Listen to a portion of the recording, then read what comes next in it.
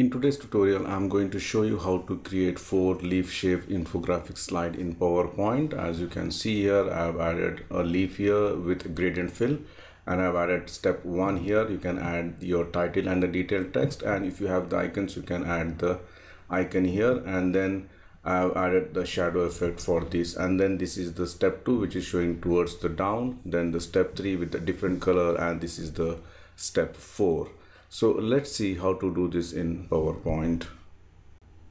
Add a new slide, right mouse click, go to format background and give some light gradient color. You can see here, or you can give lesser than that. Then go to insert shapes. From the rectangles, I'm going to select this one, which is the rectangle corners rounded. Just draw it, maybe this much size.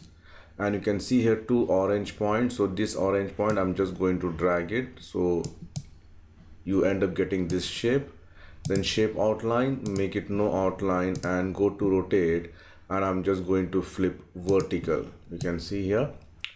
Then I'm going to duplicate this by pressing Ctrl D and going to change the background color to white. You can see here, and put it here and increase the size. You can see here.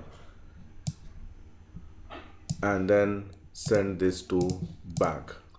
Now this one you can give some gradient fill. Let me just select this one, gradient fill, and I'm going to make it only 2 stops.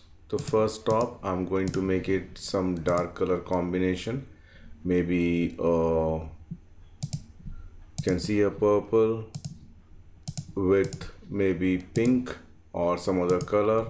You can see here maybe some lighter color. So it looks something like this.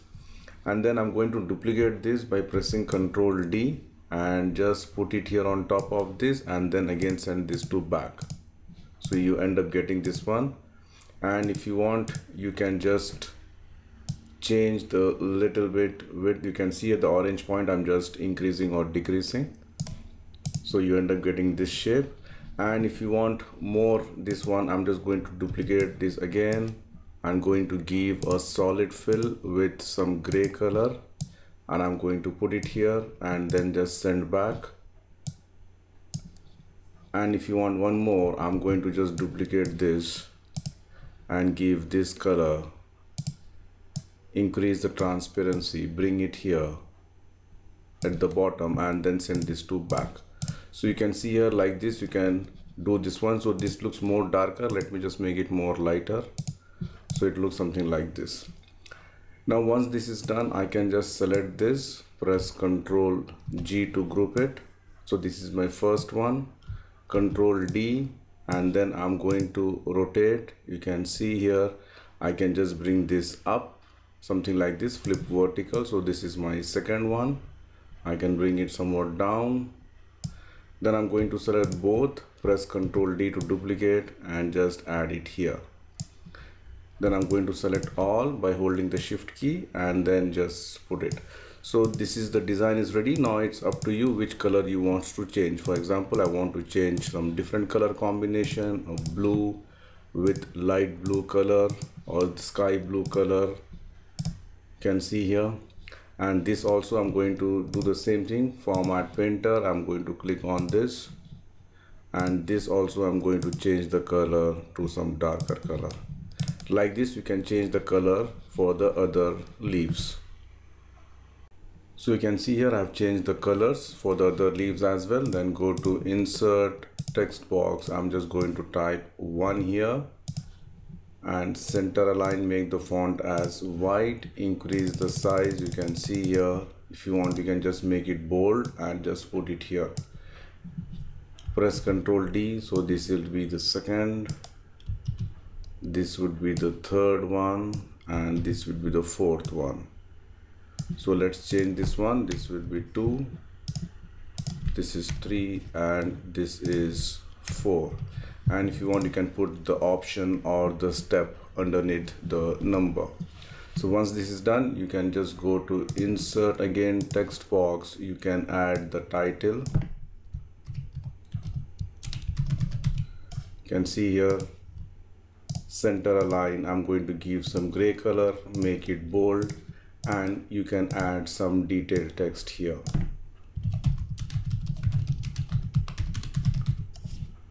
So again, this also will be gray color, reduce the size, center align, and again I'm going to select this, press Ctrl D to duplicate. I'm just going to add it here. You can see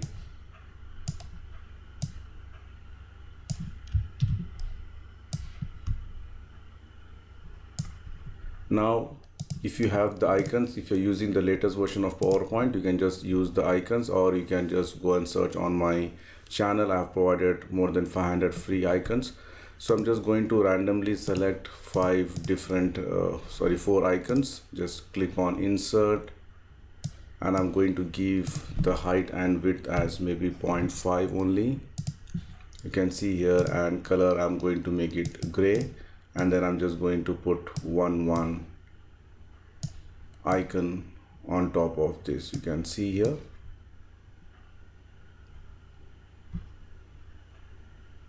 So once this is done, one more thing, you can give some shadow effect. For that, I'm going to select the rectangle, draw the rectangle, shape outline, make it no outline, shape fill, I'm going to make it black, increase the transparency. You can see here maybe 50% or more than that. Then go to effects, soft adjust, increase the size. You can see here maybe 8 points, and then I'm just going to tilt a little bit and then send this to back. So you can see here, press Ctrl D. So again I'm just going to copy the same thing here, send to back, Ctrl D.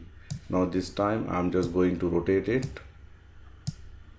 You can see here, send this to back, just move a little bit, Ctrl D, and then add this 4. So you can see here our design is ready.